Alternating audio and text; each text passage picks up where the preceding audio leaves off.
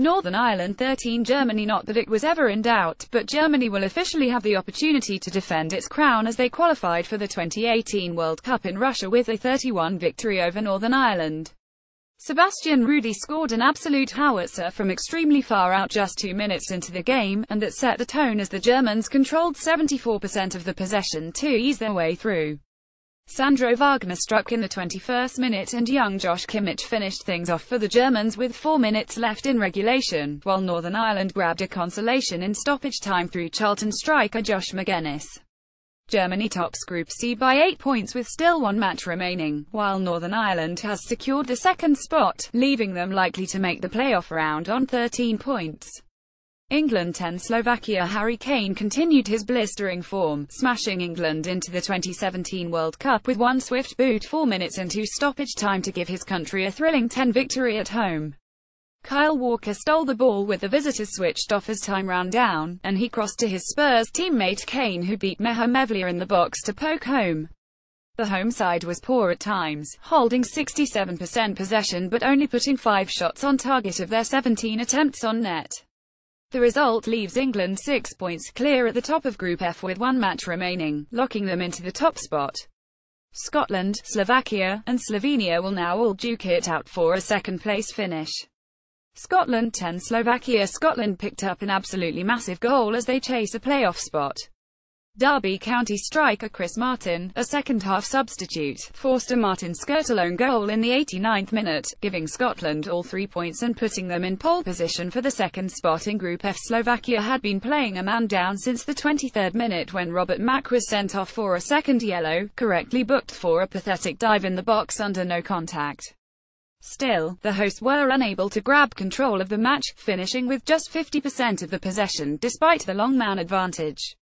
Eventually, the ball came down the right flank and great work by Lee Griffiths to keep play alive despite going to ground allowed Ike Chianya to cross the ball for Martin on the doorstep, and his pressure saw the ball cut off the sliding Skirtle into the back of the net.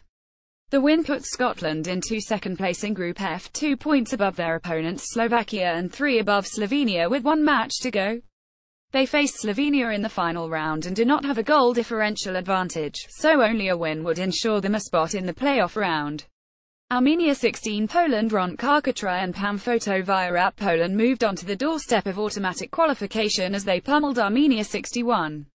Robert Lewandowski scored a hat-trick and got help from Jakub Blaszczykowski, Kamil Glik, and Rafał Wolski to pile it on. The win puts Poland 3 points ahead of Denmark with 1 to play, although the teams are even on goal differential, so there could be some final day drama should Poland suffer an unlikely slip against Montenegro. Montenegro 0-1 Denmark. Denmark kept pace with Poland at the top of Group E, leaving them 3 points back of the top spot heading into the final day.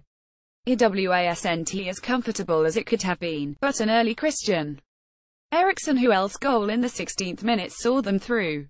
It was a superb goal, if not glittery, as Eriksen was under pressure from 3 defenders but surprised goalkeeper Daniel Petkovic with a shot as it slid by for the lead and eventual winner. While they're 3 back of the automatic qualifying spot, Denmark will also be looking over its shoulder, as Montenegro sits 3 back of them and 2 back in goal differential, and playing for their World Cup lives in the final game. Azerbaijan 12 Czech Republic San Marino 08 Norway Romania 31 Kazakhstan Malta 11 Lithuania follow at the _bonfire New York City is fast-paced. It's one of the social and financial capitals not just in the United States but also on a global scale. For that reason, the congestion associated with the Big Apple has made it difficult for soccer players, both young and old, to find a place to play on a regular basis. More previewing the USMNT's crucial WCQ against Panama. Hopefully that will change in the near future though, with the help of Socceroof, a startup company co-founded by Jean-David Tartor and Jerome Miri, as well as general manager Jonathan Lupinelli, that aims to bring a wide-ranging group of soccer fanatics the ability to find soccer solace in the concrete jungle.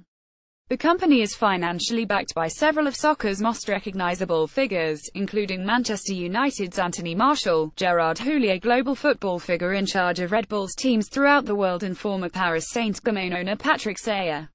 Socceroof is more than a facility, it's a community that brings soccer enthusiasts and players together both online and offline.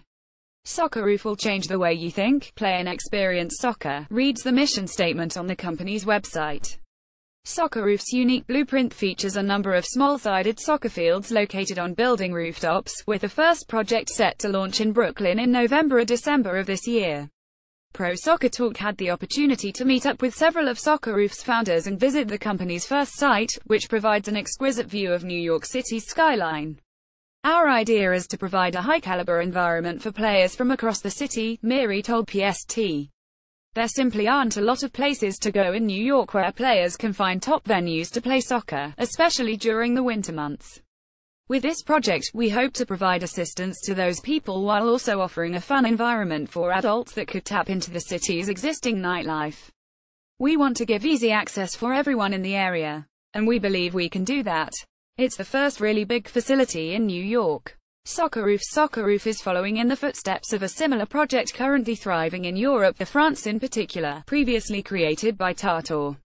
The company, Le 5, features 22 venues throughout Europe that have focused on providing players of all ages with world-class facilities to participate in small-sided matches while also giving adults the ability to socialize and relax in a mature setting. In addition to the 10 fields throughout the Brooklyn site, the company's first venue will also feature an indoor and outdoor bar area to go along with 2 decks that overlook Manhattan. We have seen the success of the project in Europe and realize that it's time to help grow the game further here in the US, where there is so much potential for soccer's already growing culture, Miri stated. While the group's primary focus is aimed towards helping develop the city's youth players, Socceroof also plans to tap into other areas as well, including corporate get-togethers and adult leagues. The company also believes that its backing from Major League Soccer will help further its partnerships with local youth clubs and potentially with the 2 local professional teams as well, in New York City and the New York Red Bulls. Both Miri and Lupinelli have experience working with the U.S. First Division League and hope that their resources will help with the growth of their new venture. For Lupinelli, he also feels that Socceroof has the opportunity to build something unique when it comes to the company's community outreach. "I'm really excited to give back in the area and help develop soccer in New York," Lupinelli said. "There's obviously tons of interest in soccer and we want to help players reach their full potential." Another way that Socceroof plans to enhance the playing experience for players is with the development of the company's web application. The goal of the application is to follow trends already set forth by social media tycoons like Facebook and Twitter in order to connect fellow players and also allow them to track their progress on a game basis. The app will allow you to track your performance, build your dream team, schedule pickup games, join leagues and ultimately define your own soccer experience, Lupinelli said. The goal for the web app is the gamification of soccer. Players will be able to grade each other and their stats will evolve depending on performance results. It's a little like FIFA the video game in real life. Below is a brief video of how the first complex will be set up. Follower at Madrid Football. When the season started, Portland Thorns captain Christine Sinclair said anything less than a championship would be a disappointment. That's because last season's exit in the National Women's Soccer League semi-finals, at home, was a regret that needled the Thorns over the winter and into this season. More previewing the USMNT crucial match against Panama. Losing in the semi-finals here was disappointing, Sinclair said. But it's things like that that motivate you. Last season, Portland went 12-35 and finished with the league's best record but fell 43 in the semi-finals to the Western New York Flash. The Flash went on to win the NWSL championship before moving to North Carolina as the Courage in the off-season. This year the Courage won the Supporters' Shield after finishing the regular season atop the standings at 1671. The Thorns 14-55 finished second in the 10-team league. The Thorns will host the third-place Orlando Pride 11-67 on Saturday in the first playoff semi-final, while the Courage host the Chicago Red Stars 11-76 on Sunday in Cary. The winners will go on to meet on October 14 at Orlando City Stadium for the final. "We're not letting what happened last year happen again," said Portland's Tobin Heath, who recently returned from injury to a loaded lineup that includes fellow U.S. national team regulars Ali Long, Megan Klingenberg and Lindsey Horan. The Thorns also opened the season against the Pride, with Sinclair scoring in a 20 victory. It was the first of a league record 10 wins at home for Portland. But the Pride would go on to get a boost from the return of Alex Morgan, who started the season playing in France, and the chemistry she developed with Brazilian star Marta, a 5-time FIFA World Player of the Year. There was a bit of trash talking this week between Thorns coach Mark Parsons and Pride coach Tom Sermanni in advance of the semi-final. Sermanni fired first, saying he thought referees were intimidated by the big crowds at Portland's Providence Park and favored the Thorns. Parsons texted him back with a magnifying glass emoji and the words, "I see you, Tommy boy." Portland, which won the inaugural league championship in 2013, has never lost to Orlando, going 301. The Pride was hurt when it was revealed this week that Brazilian midfielder Camila is out with an ACL tear in her right knee. The Courage won its first 4 games and stayed atop the table for almost the rest of the way, led by Lynn Williams, last season's league MVP, with 9 goals and 5 assists. No one has ever won the NWSL Shield and won the championship in the same season, North Carolina coach Paul Riley said. We're 0-3 against Chicago, so we're the underdog, which is great. I don't mind the underdog tag. Chicago, paced by forward Kristen Press with 11 goals, stumbled in August with 3 losses at home but went undefeated for its final 4 games. U.S. teammate Julie Ertz had 4 goals and 3 assists playing a defensive midfield position. The NWSL is wrapping up its historic 5th season. No other professional women's soccer league in the United States has lasted as long. Sky Blues' Sam Kerr, also a standout on the Australian national team, won the Golden Boot award with an NWSL record 17 goals this season, including 2 hat-tricks. Marta had 13 goals and 6 assists for the Pride. This season was the first that the league has had a national broadcast deal. The Lifetime channel featured an NWSL game each Saturday as part of a deal struck with Air Networks, which bought a stake in league and became a sponsor. Lifetime will televise both semi-finals. CONMEBOL qualifying stole the headlines on Thursday evening, particularly Argentina wide eyes emoji, but the road to Russia continues on Friday around global qualification.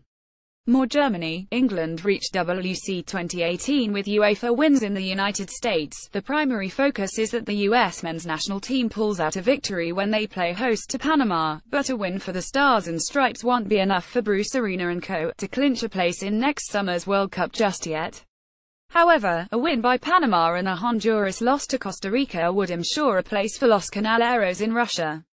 In Europe, 3 teams have already ensured their place in the competition through qualifying, which excludes hosts Russia being the 4th nation.